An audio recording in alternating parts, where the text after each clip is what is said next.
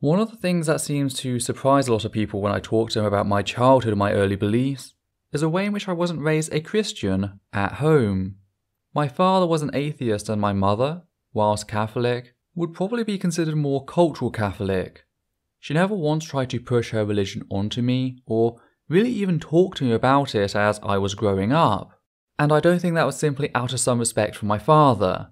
I think a large part of it was her Catholicism had been directly attached to the community she grew up in the Netherlands, and that didn't really transfer with her when she moved to the UK. Sure, she mentioned the annual pilgrimage she'd take with her mum and her sister, cycling across the border into Germany to visit a nearby cathedral, but this was after I was a militant atheist on YouTube and wasn't something she pushed onto me. No, my early Christian beliefs came from a very different source, a supposedly secular education. This was not an openly religious school, and yet in many small ways, Christianity was pushed onto us. And much later, towards the very end of my school years, by which point I lost my faith, I began to notice signs that suggested that they knew what they were doing was wrong. During a spring assembly, I remember our head teacher come out and preface her assembly by telling us that this was, quote, not a religious assembly, before she went on to talk about Christ and how we should all look up to him. Try to figure that one out. I guess she felt that if she asserted it wasn't a religious assembly, that made it true. Or maybe it was meant as a warning against those who would perhaps report what had happened. I remember raising the issue with my friends later, some of who didn't really like the fact that I was critical of religion and its place in school. That's actually part of the reason I set up my channel. I just left one YouTube community for self-preservation, I was looking for another, and religion and its intrusion into my day-to-day life was really beginning to bother me. But going back to the way this whole thing started, it hadn't been very direct. It had always been a rather subtle creeping of Christianity. It had been present from the moment I moved to the Camberley area, I know that much. I moved there in year 2. The final year of primary school, so about 6 or 7 years of age, and I remember being read Bible stories like Daniel in the Lion's Den. That's also the time where I first saw the Noah and Abraham episodes of Testament, the Bible in animation. The Abraham episode, by the way, terrified my childhood mind. Seeing the destruction of Sodom and Gomorrah and Lot's wife turning to salt was only made more terrifying by the stop-motion puppets. I was young, but I was empathetic enough to realize that these are not the faces one pulls when faced with the actions of an apparent loving God. So it was all rather subtle, but they kept at it over the years. In junior school we did have culture fortnights, times during which the school would pick a culture either living or historic, and we'd study it. And that was about as close as our school came to religious diversity. The only religion other than Judaism which we studied properly was Hinduism, but get this, blended with both Sikhism and Buddhism. Like, most of the teachers just lumped the three together as if it were no biggie. Now I must stress, these sessions focus almost entirely on the cultural aspects. For example, I understood the whole food service offered at the Gurdwara when I first visited a temple shortly after arriving in India. But I knew next to nothing about the religious beliefs behind it, and that was something I wanted to change. I doubt it will come up much on this channel, but you never know, and the history is one connected to both Hinduism and Islam. But apart from this and the junior prerequisites of Romans and the Egyptians, it was Jesus all the way. One of the activities we had involved writing letters to Jesus, a form of roleplay we had with no other religion, just Christianity. Then there was a project in which we discussed how if we were a disciple, what we'd be known for. I was, of course, Peter the Gamer. I kid you not, I was actually that lame. But I think one of my personal favourites had to be this gingerbread cutter outline on a blank piece of paper, inside of which we were supposed to write words to describe Jesus. Like, that's how cringe this actually was.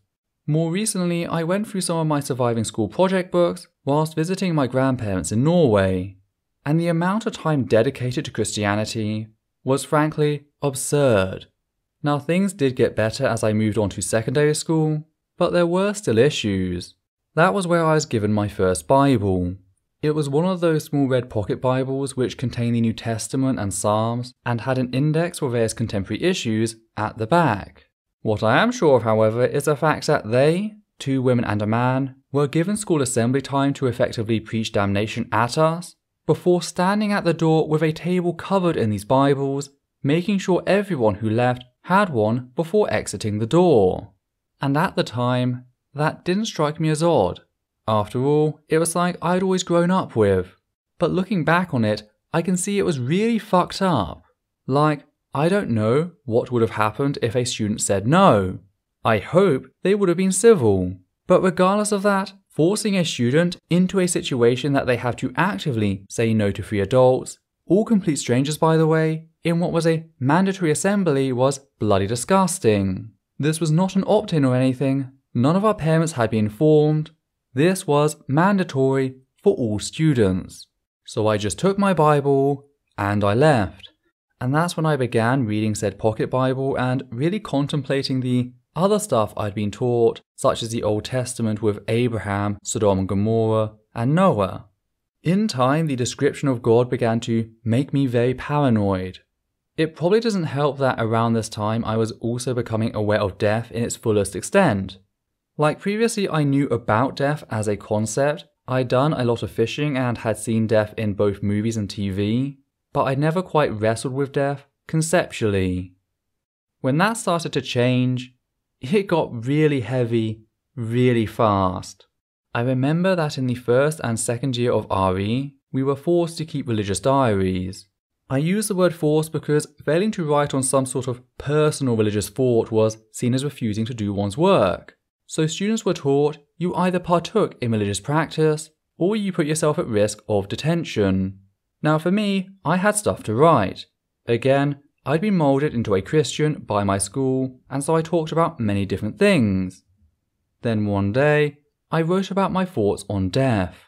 I remember that a neighbourhood cat I'd been rather close to had passed away, and ever since then, any time I saw something like a hedgehog on the side of the road or someone dying in a film, I found my chest tightening.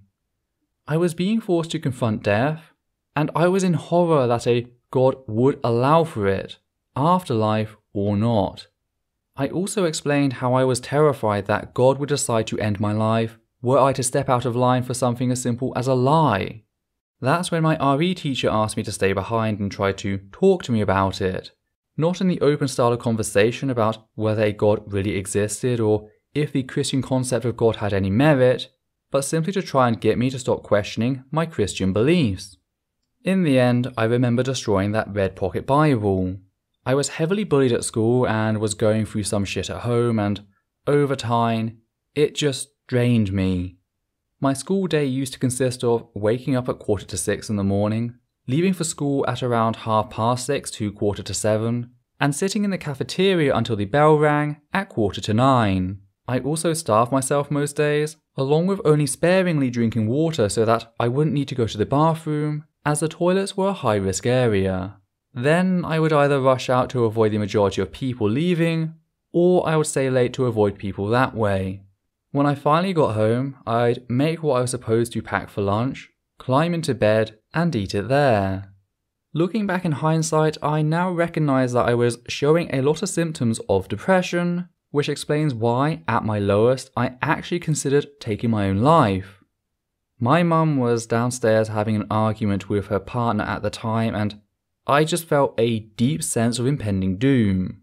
I of course had blocked what had happened before the refuge by now, but I can't help but wonder if that still played a part in how strong my reaction was.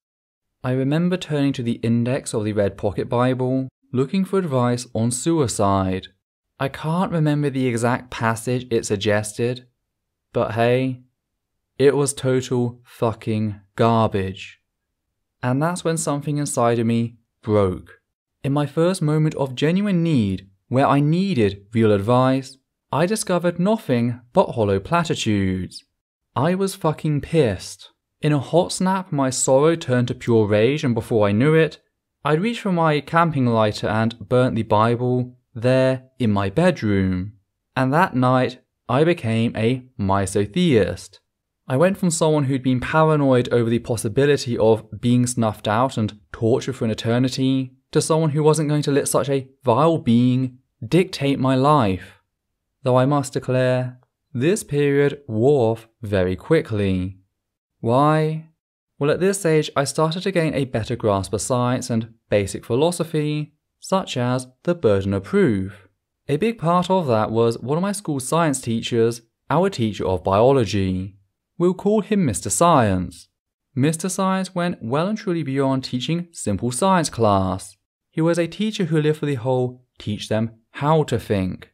Yes, he had to make sure we passed our exams, but he also did his best to show us various things about science and how it operates.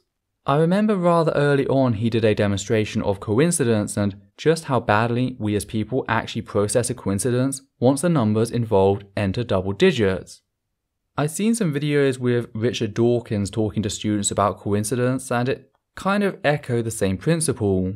He also taught us burden of proof in getting the entire class to try and prove the non-existence of the invisible polar bear. Why a polar bear? Well, we were doing adaptation and polar bears were one of our case studies, so he was using it as a form of revision as well. We'd offer a suggestion, and he'd make an ad hoc response.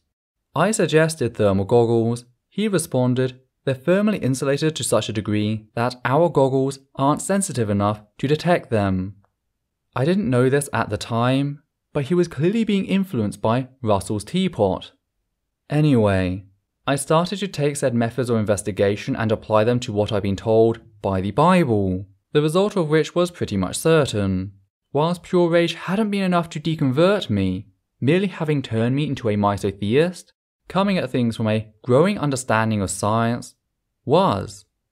Now my understanding has come a long way since then, and I'm not running on the very rudimentary understanding of science I had back then, but I think my experience does show us a lot about the dishonest portrayal of atheists as people who, quote, hate God, end quote. I've been both a misotheist and an atheist, and I can tell you, that's total crap. Now, before anyone can accuse Mr. Science of being anti-religion, he never actually brought religion up outside of a single instance. Whilst teaching us evolution, he made the decision to spend the part of a single lesson telling us about young Earth creationism. He explained to us the basics of radiometric dating. He knew we had previously studied half-life in physics, and used that to show us how we know the age of the Earth is in the billions of years, not the thousands. He also got out his skeletons. Why? Well, because he wanted to show us that the number of ribs both men and women had were the same. He then explained that he'd once got into a dispute with one of the other teachers in the school. Apparently, the other teacher kept arguing that men had less ribs than women, only to have him pull out his skeletons and tell the other teacher to count them. He used this as an opportunity to explain how people can be wrong about even the most easily verifiable information. And that was all he ever talked about, religion. And by then I'd already become an atheist thanks to the general principles Mr. Science had taught us and my own inquisitive mind. I began talking about the topic in public and found that a lot of people treated me with open hostility, as if me discussing the basis for their beliefs or lack thereof was a direct attack upon them rather than an open discussion. And yet my head teacher could come on stage, claim that this was not a religious assembly, before she began to openly preach Jesus to her school. As an atheist, I was expected to shut up and listen, something that influenced me creating the YouTube channel Imperial Atheist. I was a Warhammer 40,000 player at the time and played Imperial Guard, before moving from that channel over to EssenceOfThought as I started college. The rest of it is a story you already know. Now before I go, I feel I should clarify that the primary, junior and secondary schools I attended were all part of the same name, and the primary and junior schools were next door to one another, with the secondary school being about 15 minutes walk away due to space requirements. That's why I was talking about them as different stages of the same experience. Now I of course don't know how other schools are. I don't really remember my first year of primary school or infant school during or before the refuge, but I felt I'd lay out my experience with religion in the supposedly secular education. I hope this has given you a little more insight into why I do what I do, or at least the reason I started. Take care now. Hi there, I'd just like to say a few things here at the end of the video. First, I'd like to thank everyone who's ever donated to the channel via Patreon, giving a special thanks to the following people: Hannah Banghart, Matthew Kovac, John Schoenrock, Daniel Martinez, Ernst Puna, and Alexander Williams. Your support has ensured this channel its ability to grow over the years, and really is the only thing that manages to keep the channel afloat. I'd also like to ask that you comment down below and like this video, as well as subscribe and follow Essence of Thought on both Facebook and Twitter. Please also consider following Atheist Alliance International on Facebook, an organisation dedicated to helping atheists around the globe. Any comments utilising language which insults others on the basis of perceived gender, sexuality, ethnicity or ability both mental and physical will be removed immediately, and the commenter may be blocked on the moderator's discretion. Let's keep this space one which upholds the humanist values. Thank you.